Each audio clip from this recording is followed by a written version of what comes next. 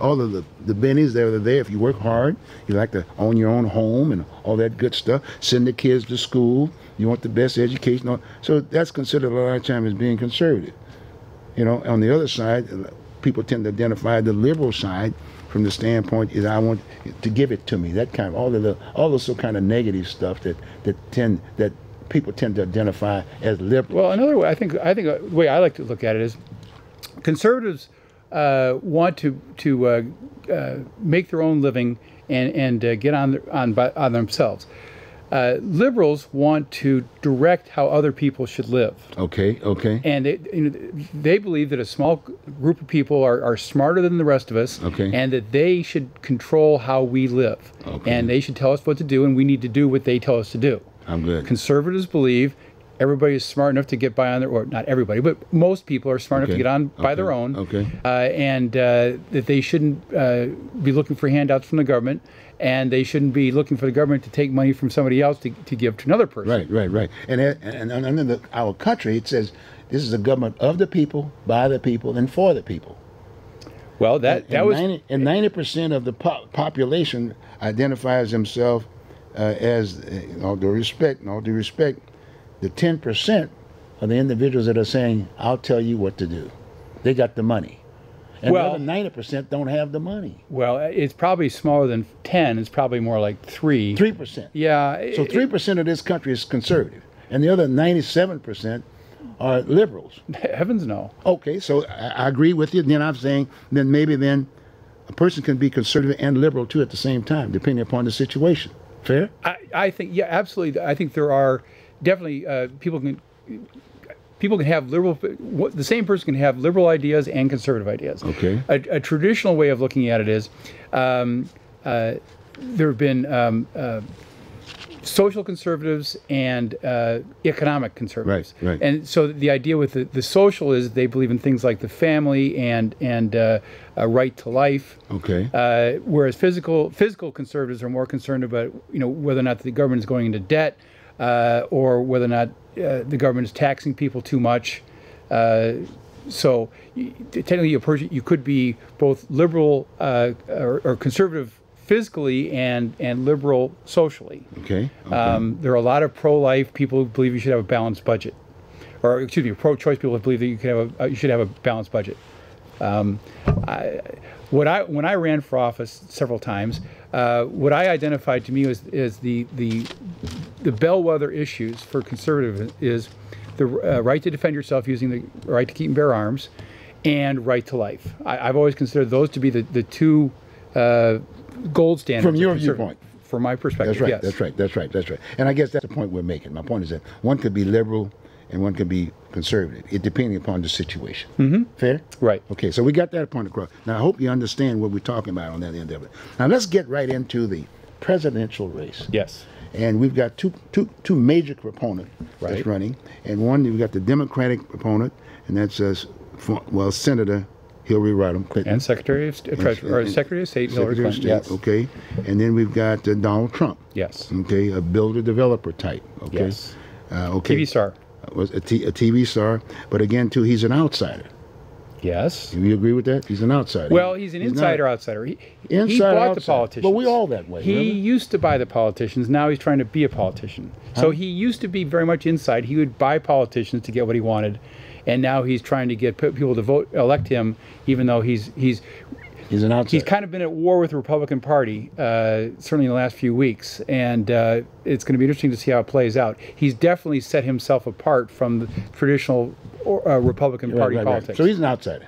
I would agree with that. Okay, good. Now, yeah. So what we're going to do, we're going to talk about the Democratic Party. We're going to talk about Hillary Clinton, and we're going to talk about Trump. Now, naturally, there are many issues on the table that we can reference them and talk about them in regards to that particular piece. But I think we want to stick to one issue that I think corrupt. It would be very corrupt. I want to talk to racism. I want to talk to race. Fair enough. That's a major piece, and it seems as though, and just as a little brief piece, we've got a situation where it looks like race only comes in from the standpoint of importance only when there's a race to be run. Before that, they're just sitting up there they're under the bus. They're nothing. They have nothing to talk about, right? There's no, because with all due respect, the assimilation is in this country is almost it's ridiculous. There's nothing happened. Nothing has happened since Lincoln, right? Remember that? Remember that? And he was shot for it, so to speak. Okay, but let's talk about race as it relates to both of these camps. But we're going to talk about the Democrats first. Okay. Okay. Okay. All right. The Democrat Party running for office. We've got Hillary Rodham Clinton, and you've seen some of the news stuff just now. And I started off by saying, like now, here we are now at the end of the campaign. I got about 2 weeks, 2.5 weeks or so. Right. 2.5 weeks or so to go. And all of a sudden, I'm looking at all of the media today. That's how we'll start this thing off. And guess what? I don't see any blacks. I don't see any Mexicans. They're not on the ballot, not on our ballot. No, when I'm talking about the media, because that's the other side of the coin. Right. The media. You're right. And I'm going back and forth because there's so much stuff to be on, and we only have a few more minutes. Well, at least we do have women in the media. That's a step forward. It's not all men talking heads. It's also women talking heads. And there's been some, so we got some integration there. Women. No, we got white women. Yes, you're right. Let's make sure we got white women. But white women also were at one point in time. In fact, they too, to a certain degree, are kind of like inside and outside, because, in all due respect, they identify themselves. The system has identified white women as minorities also too, in certain circumstances. Well, and the other thing is, though, that we have to say that the women who are on camera are pretty. Was that? The women on camera are pretty, beautiful. There aren't very many ugly women on camera. Well, I don't know. Trump didn't say that about some of them. Well, he was wrong. And the ones that are on camera are beautiful. Huh? And they're chosen because they're beautiful. They're beautiful? Okay. Absolutely. Okay. But I'm just saying, but my point is that in terms of actually participating in the whole issue of talk about the issues today, I didn't see any. Right. Well, we did see one black woman on TV this week, and she embarrassed herself in the party. She represents Donna Brazil. She was absolutely embarrassing. She did a terrible job because she was exposed. She'd given Hillary Clinton, her campaign, questions that were going to be asked at a Democrat primary debate before the debate, and she didn't have an answer. And that's the thing you talk about. Right. Let's talk. No, that's good. No, we're talking about black. You're right. Let's talk about it. Let's talk about, because Dinesh D'Souza has a new movie out, Hillary Clinton's America, and it exposes the history of the Democrat Party and its pro-slavery tradition. I mean, it was the party that was pro-slavery. Republicans were never pro-slavery. It was the Democrats. They've always been anti-black in terms of history. They were pro-Ku Klux Klan. The Ku Klux Klan was Democrat Party in action. It wasn't the Republicans running around in white robes. It was the Democrats wearing white robes and wearing the Ku Klux Klan. It is a Democrat Party that has oppressed black. Woodrow Wilson the government had become integrated in this country, the federal government, the post office, for instance, and Woodrow Wilson segregated the federal government again. Okay. He made it so that there were no African Americans in the Army, Navy, Marine Corps. Okay. And he got them out of the post office for the most part because he advocated that horrible movie, Birth of a Nation. Okay. Which glorified the Ku Klux Klan, and yet, that's the history of the Democrat Party. But then Truman came back, remember? Yes. And he guess what? Put him in. He integrated the service. Yes, he did. As a Democrat, right? Yes, he did. You got me? So I guess my point is that the Republican Party really had it initially when, i.e., Lincoln came out, ran for office as a Republican, right? And he won, right? Yes. And part of the platform was that, i.e., recognizing actually African slaves who were here, and actually was talking to assimilation. Well, actually, what Abraham Lincoln did when he ran in 1860, his platform was to not allow slavery to expand. That was the issue, because it still talks about inclusion. I mean, it wasn't about just stop you. You're not going to accept any more. That kind of a deal. Well, the question was, should slavery be extended westward, and should slavery be extended? But that was northward? the first step of assimilation. When you say first step in terms of including them in a party, including them in this country.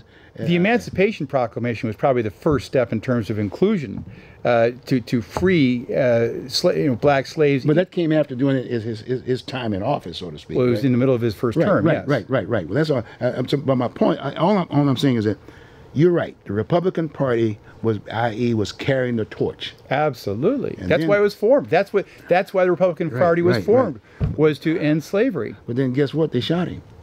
Yes, they did. You got me? And then so all of a sudden, shot by a Democrat, by the way, yeah, John Wilkes Booth. But still, my point is the Republicans are still around. Yes. But why did they stop, if you will? Why did they stop lobbying, if you will, assimilation as it relates to Black Americans now? Because now they're Black Americans. Well, right? the Civil Rights Act of 1964 would never have passed had it not been for Republican support. Yes. The active opposition was the Democrats in the South. They were the ones that were fighting the 1964 Civil Rights Act. It was the Republicans in the North that were advocating for it. Okay. So we certainly had assimilation through there. And we at least have laws on the books about equal housing and lots of other things. So the legal impediments to assimilation have been taken down. Okay. There is a very dark chapter now, I think, where it is the African Americans that want to stick together and not assimilate with white people. Oh, where'd that come from? Well, Jesus Christ! I'm assimilating with you now. Well, yes, you are. And in fact, you live in a white neighborhood. Oh no! They're just Americans. You know what I mean? They all look alike to me anyway. But I mean, they got. I'm just saying, making a living. Well, I know that, but we're making a living. We're just trying to hustle. We're just trying to survive, right, Jim? Right. So I mean, that's the name of the game. Why don't we just get rid of the whole world? Let's get rid of the minority piece. Get that out of the way. Got me right? Okay. There's no such thing as African Americans anymore. There's no such thing as Hispanics. I mean, they're all Americans, right? Wouldn't you agree? Well, I don't see. It's a cliche, but I don't see color. I mean, I know you don't, and I know I don't. You know what I'm saying? Right.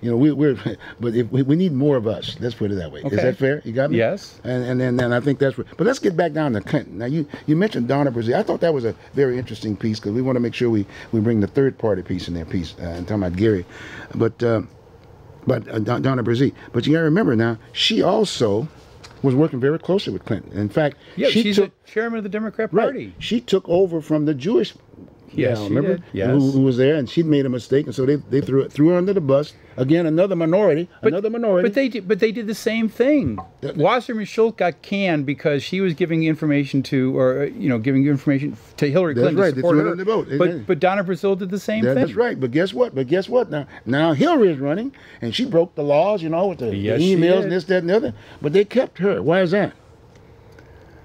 I don't know. She must have the Democratic Party kept her. Why? She must have something on not only Bill Clinton.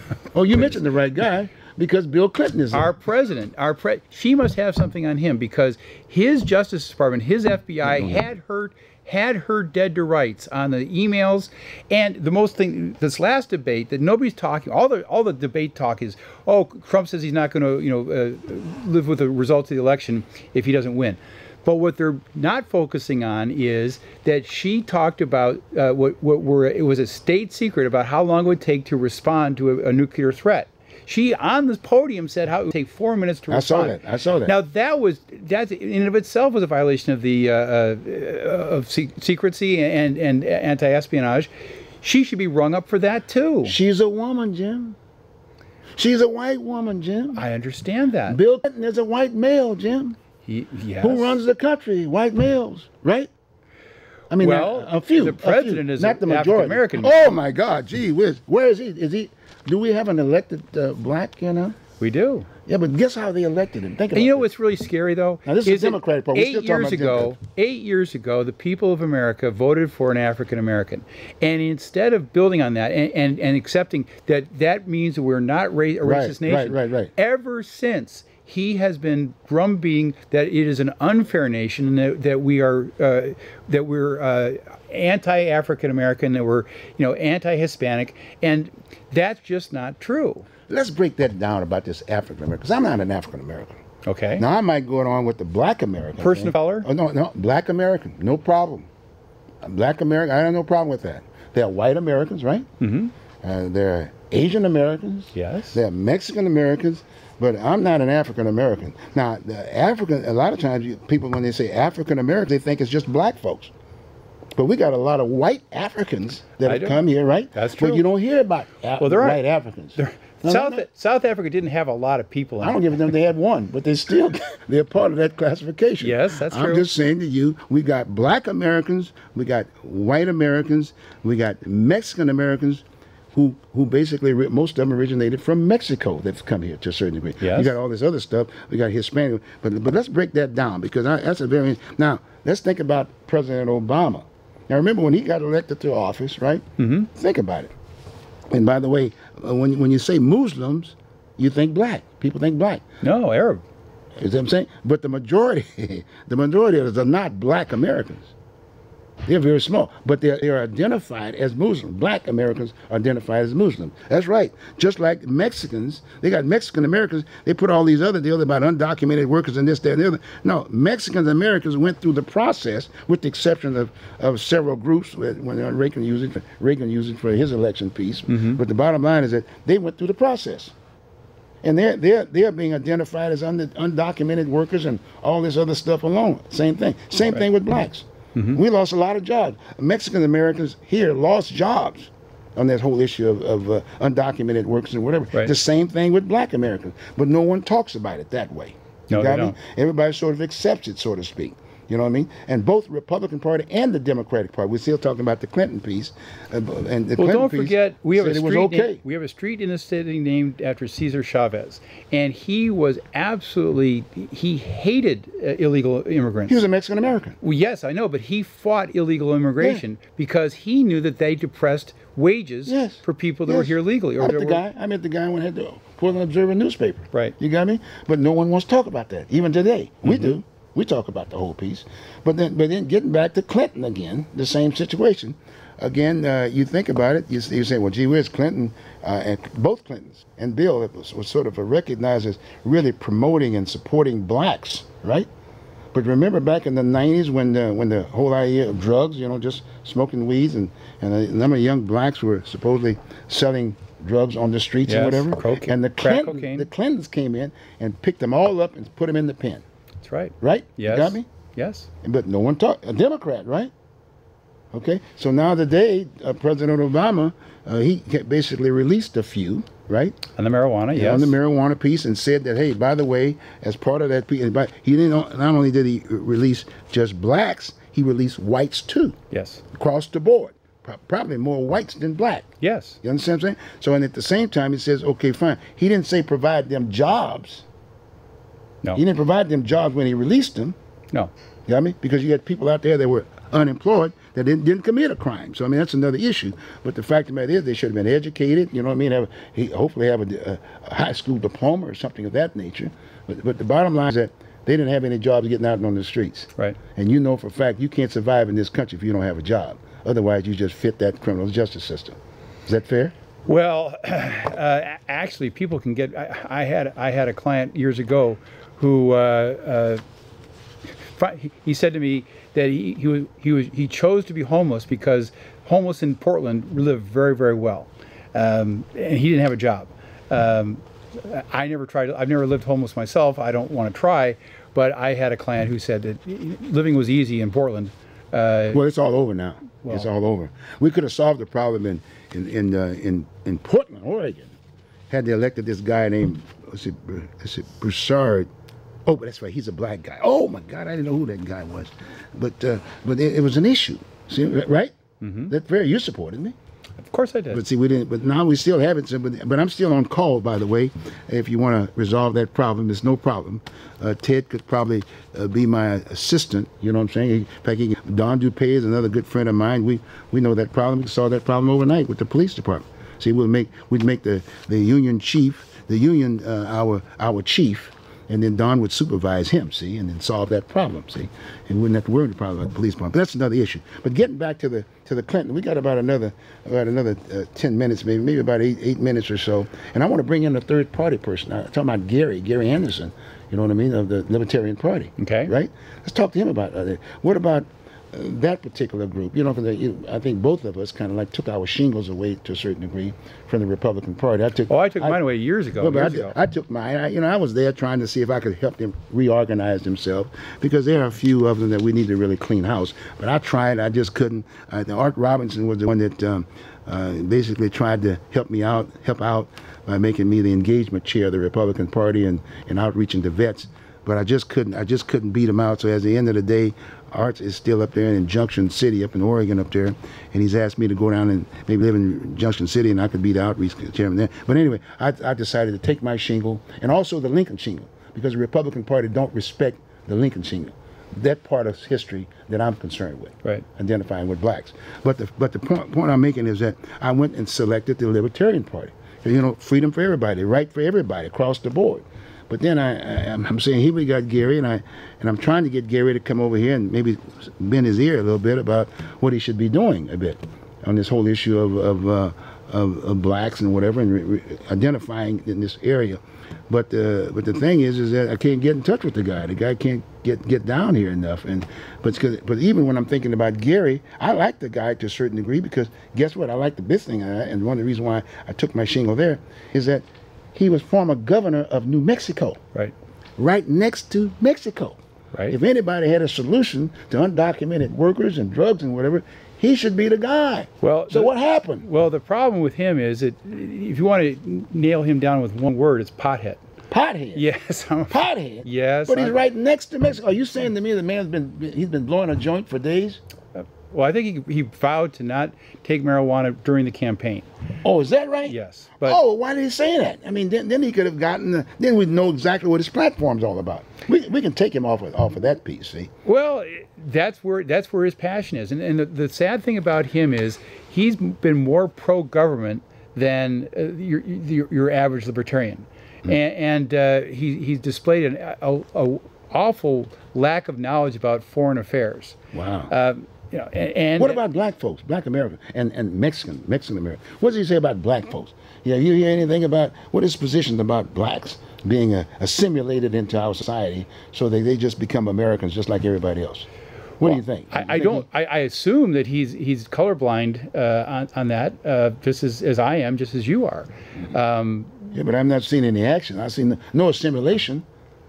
Well, let's help him out. Let's see if we can help him out. Well, the thing about New Mexico, though, is that there's a huge Hispanic population in New Mexico, and as far as I know, they're treated just the same way as white people are. So I think New Mexico, is well, more the better. But Mexican Americans, though, see, Mexican Americans. So he should take that as part of the platform. And say, hey, we got Mexican Americans here, and they've got these undocumented workers, and this is what we need to do, right? Okay. And the same thing with black.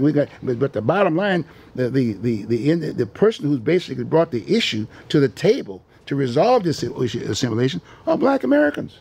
Well, the problem, though, is that nobody's heard what he has to say because he wasn't included in the debates, because he didn't have the 15% of the popular polling to get on the debate. So we don't know. The people, you and I might have paid attention, but the vast majority of Americans only heard from Hillary Clinton and Donald Trump. Okay. So we need to tell him that this is an issue. Fair? Well, I hope he's listening. But I tell you who is listening. Donald Trump is listening. Okay. Well, he's actually reached out. Talking about Donald just for a minute. We're about 4:26. We had to come back here. Look like, well, gee, this is some heated stuff here. Look like we're going to have to come back and talk about Don. But let's just briefly talk about Don real quick. Don. Well, he has reached out to African Americans. Yes, he has. And ministers? Far more than Hillary Clinton has. Yes, that's right. And he doesn't patronize them. Far more than the Republican parties have done. Yes, that's absolutely true. Big time. Got me? That's true. So he's reached out. Why is it he's not accepted? Well, I think he is. Well, I hope. I think he's got the little people. He may. He relates to the little people. But now you got the media, right? And we don't like the media. Remember when we first got into this situation, it said that point blank, it said, look, the majority of the population do not like the Congress. No politicians, right? Right. The majority of the population don't like the media, especially the major media. Right. In New York, right? You got me? Yes. But guess who was running the race in the primary? The politicians and the media. Sure. Politicians and the media. Now in the general election, because now you just can't get those electoral votes just by buying them. politically. Now you got to get the population, if you will, to basically give you those by getting the numbers. Right. So now politicians are involved, and then he's an outsider, and Yes. the politician is saying, hey, we're going to say anything we have to do, anything we need to do to get this vote. That's what the politician is doing. Right. What he's doing, he's going out, he's reaching out, he's meeting people, he's talking to people. I don't know if we're doing he's down in the bottom, because he still recognizes the whole issue with the former revolution we had between the North and the South. Yes. He recognizes that folks down deep South that have some issues still with the idea of race. Absolutely. Because they reinforced it. Politicians have reinforced the idea of keeping this separation of powers. Yes. Fair? Yes. Donald, on the other hand, he reached out and he said, hey, look, we got those folks involved, and those other so-called blacks and in other areas were basically who'd been over here being represented by the Democrats, got me?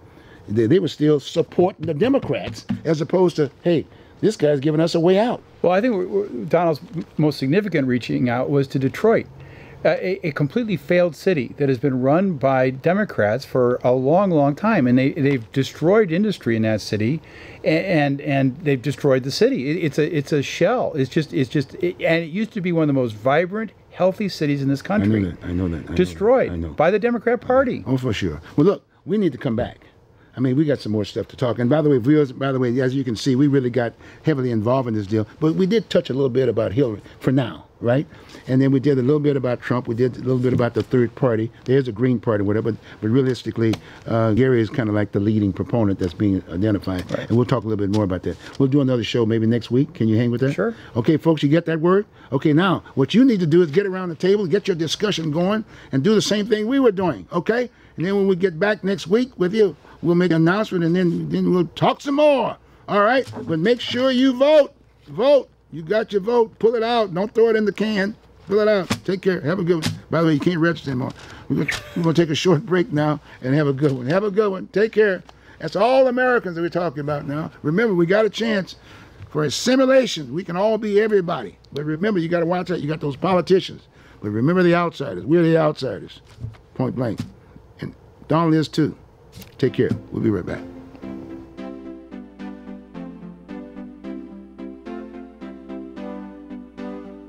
You are watching Oregon Voters Digest. This program can be seen again on these channels on these dates and times. Tell a friend.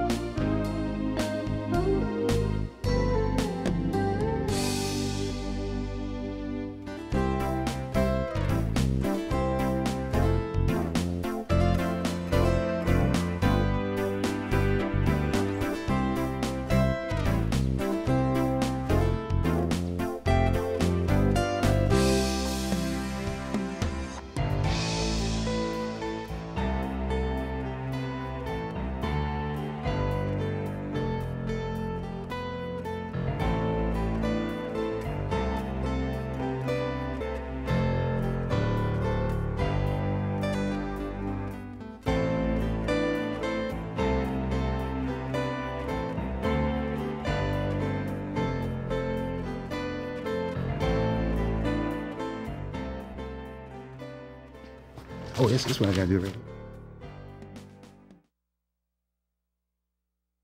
Hey, look like we're back on. We're back on. I'm Bruce Broussard, your host here at the Oregon Voters Digest. Folks, we're excited. Again, the excitement is the fact this is voting time. Voting time. You got your ballots. Make sure you've got your ballots. You got to get out there and vote. Don't throw those in the cans, and don't let someone else vote for you. Read it, and then try to get the information on the background. You got your voters pamphlet you can read, and then you can look at our show, the Voters Digest, because we're going to just get right into the races across the board. This particular segment of the Oregon Voters Digest, we're going to talk about local, right here in Oregon. What's happening in Oregon? What's happening in the largest city in the state of Oregon, in Multnomah County, Portland? And boy, do I have some guests tonight. We got one major guest tonight, and then the other one has been on before, many times over, which you will see before. But before I announce this other part of our dear Teresa Dupay. Teresa Griffin Kennedy, Teresa Kennedy Dupay. That's long for me. You know, being a senior like me, I can't remember that long too. That's a good one. But we got Danya. We got a historic moment here. Yes. We've got a vet, as you know. You've seen Don before. He was in the Navy. You know, he was in the Department of the Marine Corps. Yeah, right, Don. You're laughing at that. First time you never said anything about that. Yeah. You'd always jump on my ass. But anyway, Don Dupay, trust me, a good friend of mine, whatever. He's going to be walking down the aisle at Portland State. He's going to have a degree. Trust me, we're both Millennium seniors. I'll tell you about that one of these days. Millennium seniors. We're both in the same age bracket. 78 here and 80 there. I mean, here he is. At 80 years old, he's going to be walking down the aisle with his degree. Congratulations, Don. Well, thank you, Bruce. You know, I did it for myself. Fantastic. With a lot of help from my wife. Fantastic. But I also hope to be an inspiration for others. Yes. Because I have grandchildren and children, and I want them to see the value of education. Yes. Because I thought I was a pretty smart guy. Yes. Till I went back to college. Yes. And then I found out how much I don't know. Oh, wow. But I've learned it all now, and I have my degree. Yes. So, I'm inspired. We should be. That you become my professor now. Yeah, okay. Because I got to walk down the aisle, maybe another. Can I walk down it with you at the same time? No. Why can't I? You can sign off and just you say, have Bruce. to have the degree requirements. No, if you sign off at your age, they'll have to respect that.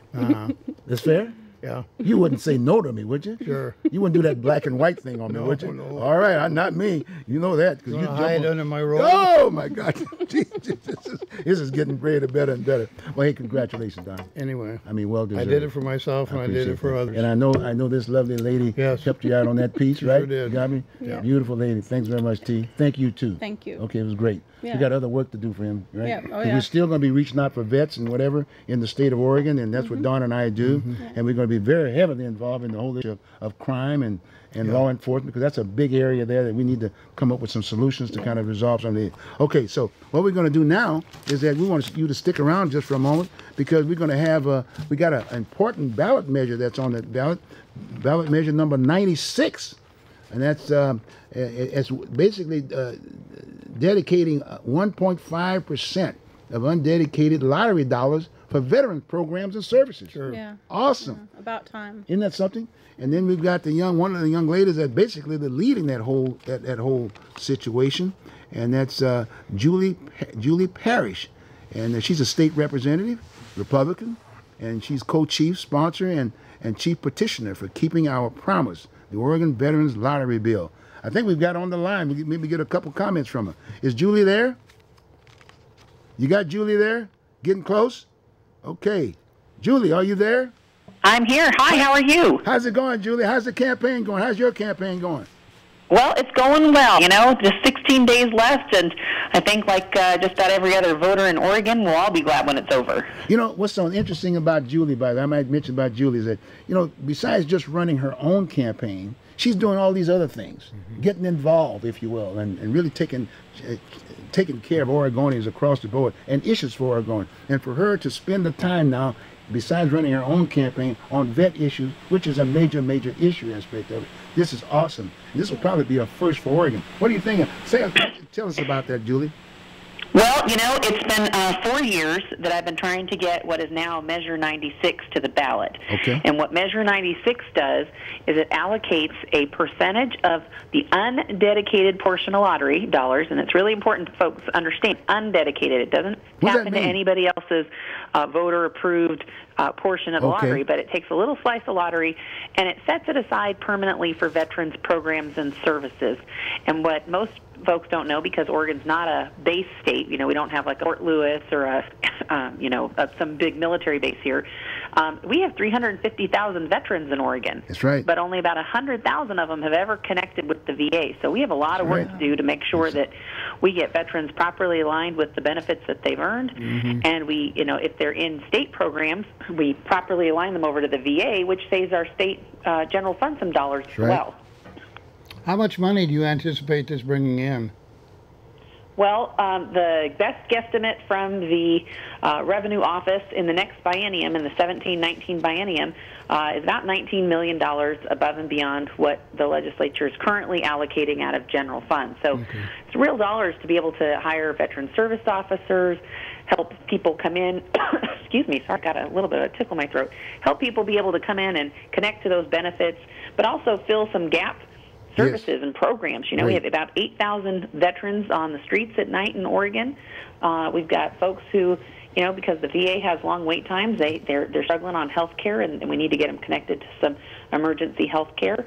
And for these young guys coming home, Oregon's one of the most deployment-ready states in the nation, right? So our guys are constantly being cycled in and out of foreign deployments. And so for these guys coming home, they're dealing with some PTSD. Some of them are dealing with, you know, issues where, you know, some marital issues with the family. They could use counseling.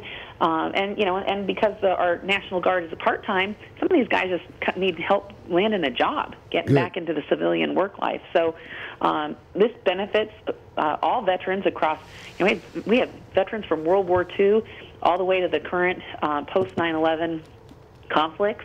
So every veteran at every age and stage, this money will help. It's a big deal, and it came out of the legislature unanimously.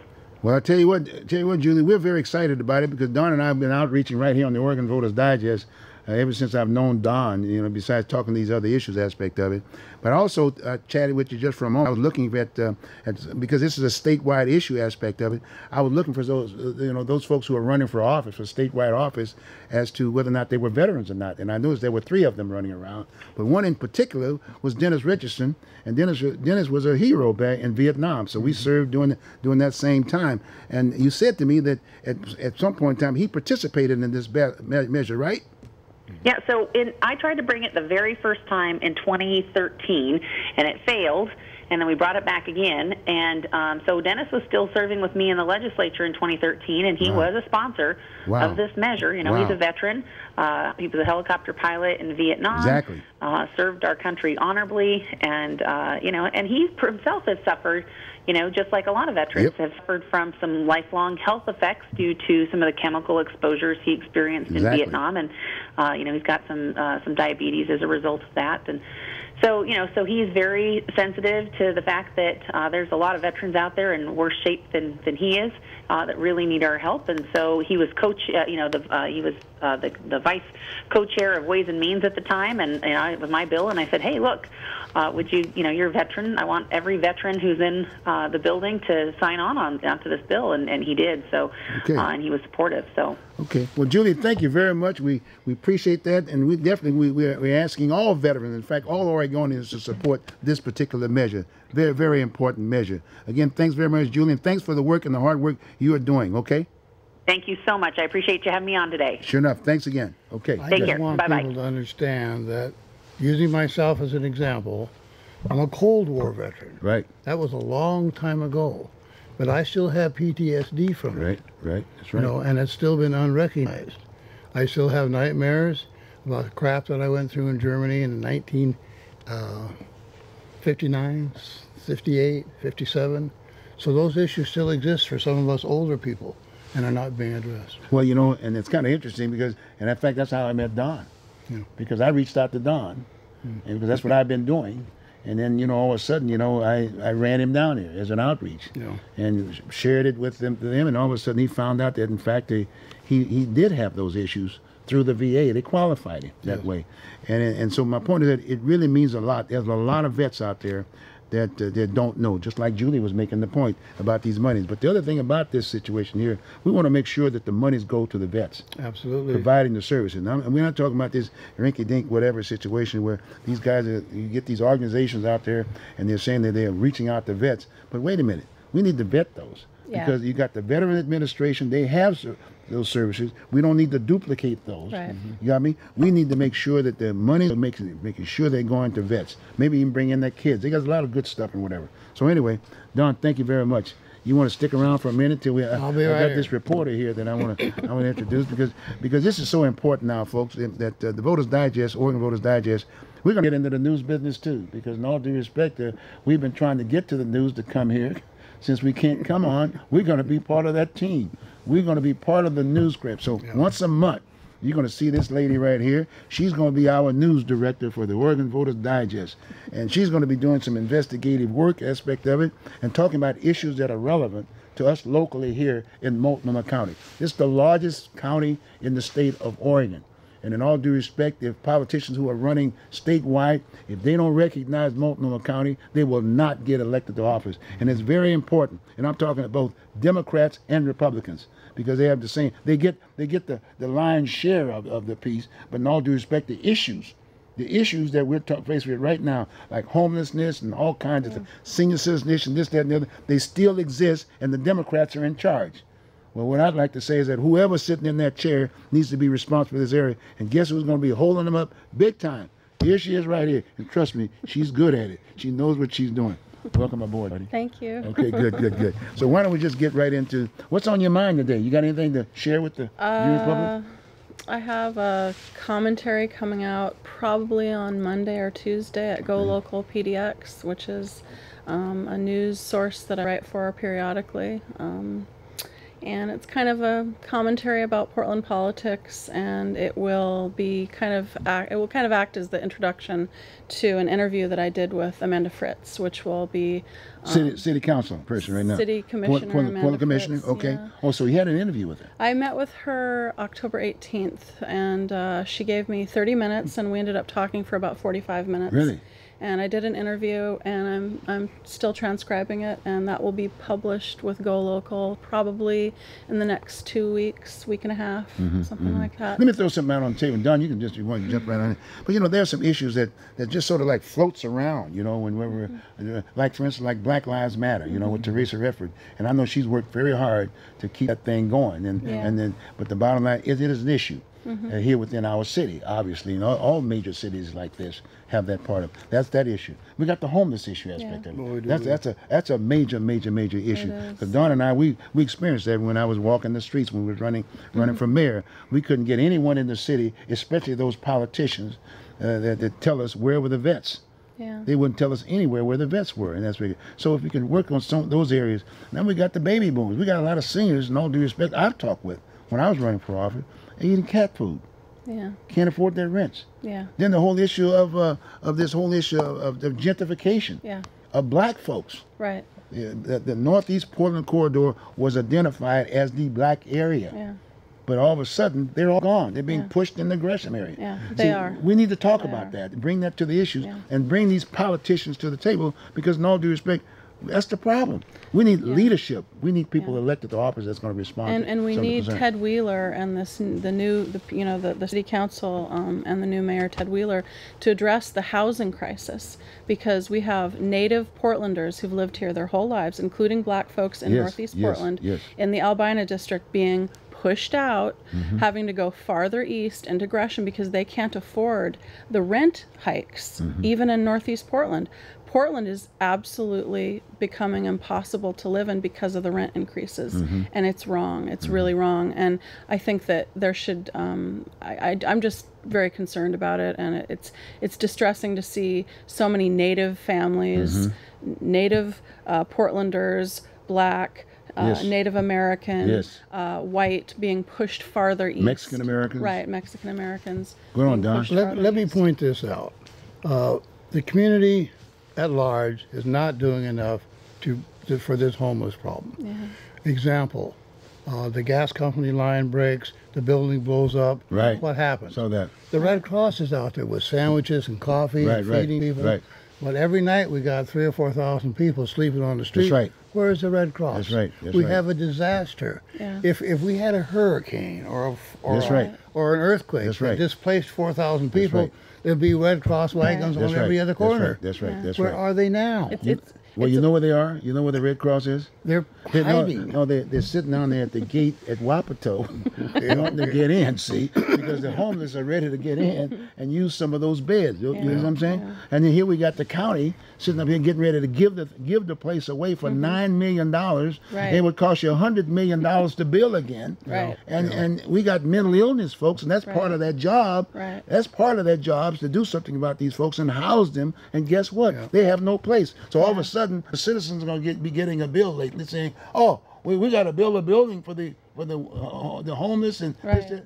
Wait a minute. It's already there. It's already there, sitting at Wapato. Yeah. And I got to give credit to Loretta Smith. Yes. Because Loretta Smith has been keeping the Yes. deal. But then all of a sudden, unfortunately, the chairperson, Kafori, is basically just being hard-nosed about it. Yeah, And yeah. then as you read the Tribune, the guy is not even qualified. Yeah. He didn't even have a down payment, and he's being considered. Yeah. I would think, I've been in the building business.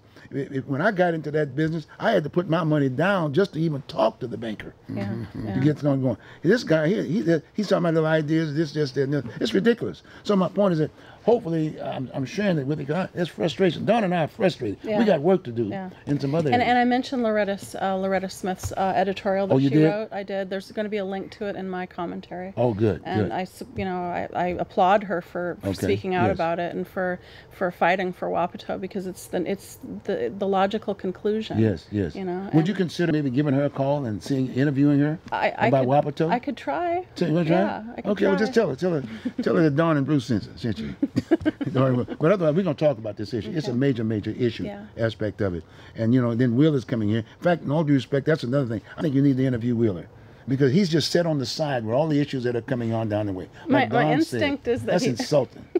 My instinct is he wouldn't agree. He what? He probably wouldn't. He probably wouldn't give me half an hour. No, of time. but when you call him, remind him that this is a government of the people, by the people, and for the people. Right. He was elected the mayor by the people. Right. And that means the people are the employers. He's the employee. A lot of them don't understand that. Yeah. They just don't want to call you. They don't want to return your call if you're Republican or you here or you Teresa or you Don. Well, guess what? That's why we want to do this media piece on the Oregon Voters Digest. Yeah. We're not going to leave any stones unturned. We may even get involved, hit some of those media folks, because remember the whole issue with OPB, because they're in the business. Remember, we went down there with OPB. Talk to me, Don. What's up? What I see now is Mayor-elect Ted Wheeler Yes. and Commissioner Novick Yes. traveling to Texas. Yes. And they're looking over some homeless campus Yes. that has some merit and Yes. some Yeah. good successes. And they're not paying attention to Wapato. Yeah. To You don't what's need to go to here. Yeah. Texas to Right. find out the problem. I solved the solution when I ran for sheriff in 2006. That's right. Let's open the doors of I interviewed Wapato. you right here. I interviewed you right here. Let's go open the doars. Let's get these people in there. The fact that there's this many people sleeping on the street is Yep. horrible. It's insulting. It's Yeah. It's insulting. embarrassing Well- to me as a citizen. Well, the other thing about Ted Wheeler, at one point in time, he was the chair He was. of Multnomah County. Yes, he was. He knows the issues, but he's sitting down there supposedly in the treasurer's sitting there seat. In fact, the first time I saw him, he made a little. He addressed a group of folks. I went. Yeah. I went there and I listened to what he had to say. He didn't. He said, "My focus is with the millenniums Yeah. and the middle class." He said nothing about seniors. He said nothing about the little people aspect of it. Right. He never addressed the issue of crime aspect of Right. it. You've noticed the police didn't even endorse him. Right. Didn't endorse him when he ran. Right? You understand what I'm saying? Yeah, and that's the thing about Ted Wheeler. I don't think he really cares that much about the little people. And the divide between the haves and the have-nots in Portland gets wider every day. Well, what is his goal? This is just me, my opinion. His goal is to maybe pick up Ron Wyden's seat, maybe run for that seat, preparing himself for that. Or my dear friend Earl DePearl, Monroe. Earl Blumenauer, right? Blumenauer. He has done nothing. This is his district. He says nothing too, and he won't answer his phone if you're not a Democrat. Well, I may put my shingle over there. Maybe I'll take my shingle. I'm a Libertarian Party right now, but I got a lot of thing in the Libertarian Party, because if Gary comes through and he comes down to Portland, Oregon, because we can help him out, a bit. You know what I'm saying? But my point is that we need leadership. Yeah. Just straight up with you. We need leadership that's got the guts to do something. That's right. Got the guts to take on the police structure. That's right. That's and right. do something about it and Exactly. get changed. Exactly. I went to a meeting last night at Portland State about race problems. Yes. Yeah. And they keep saying the same thing. The police never change. Yeah. They never change. No matter what happens, they never change. We went to the The film. reason they never change is because they don't understand how to solve the problem. We went to. But you got a black American that's the union chief. Yes.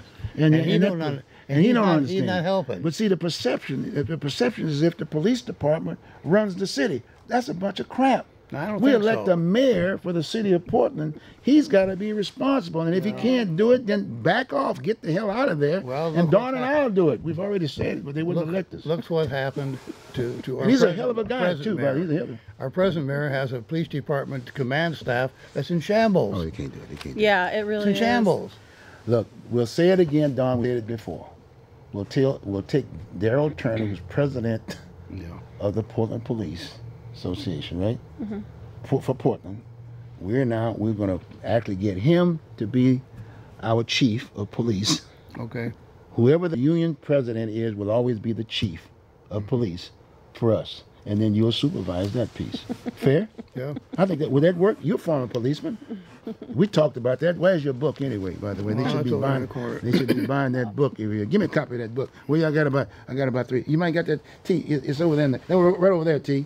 We're on. This is community television, and so Teresa is so nice. She's so nice. Thank you very much, Teresa. Yesterday That's we so went nice. to a. Behind we went the back. to a, Oh, this is the second edition. It is. Yeah. All right, when did you get this? 2 months ago. I haven't got that one. I mean, I had to get one of them old editions. No, But anyway, we folks, got you one. You got anyone? Oh, okay. But here it is, folks. Behind the Badge in River City. And trust me, this is an excellent piece. We're not selling anything. The bottom line, this is just history. It's history. Don was a former Portland policeman in Northeast Portland. That was his precinct. Yep. He ran that piece. And this talks to that. And you'll see familiar names and faces. And it's just an excited piece. And it's not being anti-police. It's just showing you this is part of our history. You can't go Right. anywhere without knowing where you've been. We And that's what it's all about. Yesterday we were at a showing of the documentary Arresting Power, and Teresa Yeah. Rayford was there with the board of Don't Shoot Portland, Mm-hmm. and she has an all-female board. Awesome. And we got to listen to them talk for about an hour, and we raised our hand, and Don talked about the 14th Amendment, and I introduced his book, and we gave Teresa a copy of the book, a signed copy to read. And I also want to say that there's a community member, activist who shall remain nameless, who I found out described the book as an apology by an apologist, and that all cops stick together. And I have to say, I have to clarify. Would you mind interviewing the person and put him on the deal? Or bring him here so Dawn and I can interview him. Maybe. But it's not an apology by an apologist. It is really a period piece, but it's also an indictment of old world police corruption. So in that sense, it's an indictment of the Portland Police Bureau of the 1960s and the 1970s. It is not an apology by an apologist. I just want to state that very clearly. This person who said that is completely misinformed, and I don't believe this person read the book, although this person claimed to have read the book. Well, that's why we want to educate. That's why we're doing this media Yeah. piece. We're going to educate. We got Dawn, who's got good background. Mm-hmm. I'm former military, Marine type aspect of it. It is a paramilitary kind of a situation. Mm-hmm. And we need to know what's going on. When I was in the Marine Corps, I wasn't, quote, the gunny running the military running the whole country. No. I was a military person. I did what I was told, as you will. And the commander in chief was the president. And the same thing here. The mayor is the leadership person. These guys are law enforcement officers. Yeah. We need to understand. We'll spend more time in that. I would like very much for you to spend a little time interviewing Dawn again, and really getting it home to educate the people about the fact they're not just policemen. Right. They are law enforcement officers. And there's so we the much- there's- people yeah. put the policy together. The mayor supervises putting that policy together. Then once he puts that policy together, he gives them a training package with the policy, and then they enforce the law. It's a Yeah. very simple process. Yeah. And when Don was a police officer and a detective, well, mainly when he was working the streets, Got so 49 much seconds. more than just a law enforcement Right, officer. right. They were social workers Oh, too, yeah. Oh, giving yeah. out food boxes and doing Look a lot like we're at that point now, folks. Gee whiz, I can go on and on and on. I mean, it's right up the bat. But hey, thanks very much for Yes. being. You'll be Thank seeing her you. once a month. Okay, once a month you'll be seeing her. Okay, thanks, folks. I'll see you next week. But I'll be doing another show next week. I think next Monday or something, and we'll be on the show again, talking about it again. Hey, take care. Have a good one. We enjoy you. But again, vote. Go out and vote. Make sure you got your ballots. Don't throw them away, and don't give them to people to sign up and ask these folks, who should I vote for? Spend the time to understand what is going on and read the material. You got the voters pamphlet and you got the Oregon Voters Digest. Give us a call. We'll tell you what to do. Take care. Have a good one.